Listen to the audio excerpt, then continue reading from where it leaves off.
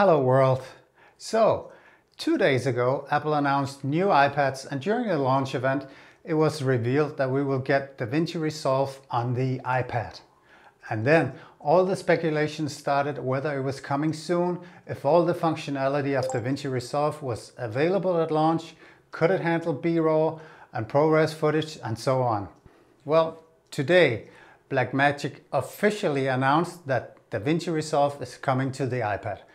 And what we also got was a lot of facts about Davinci on the iPad. So let's skip the speculation and focus on the facts and what we do know.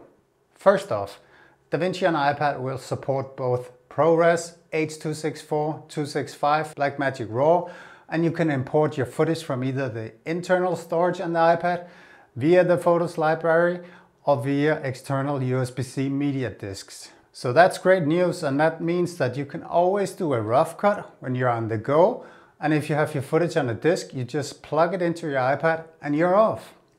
Another great and frankly very essential thing is that projects on the iPad are standard Davinci Resolve.drp files. So obviously they will be fully compatible with the desktop version. And also filed under great news is the fact that you can host your projects on the Blackmagic cloud and share with others and collaborate while you're away from your desk. Davinci on iPad will initially only come with the cut and the color pages, but it will be with the full functionality of those pages, and we should expect that the cut page will fully replace the edit page on iPad. Blackmagic says that the edit page was designed to be used with a keyboard and mouse and will be a desktop page only. The edit page could not be used on the iPad without big changes to the way it works. Instead, Blackmagic will continue to expand the functionality on the cut page, and we should expect to see quite a few changes to that page in the near future. This will include better audio support, keyframing, split edits, and these features will trickle into the app as they are ready. Since the code for Fairlight and Fusion has not been redesigned for the iPad, these two pages will not be available at launch, but Blackmagic has confirmed that they will continue to work on them and include them at a later date.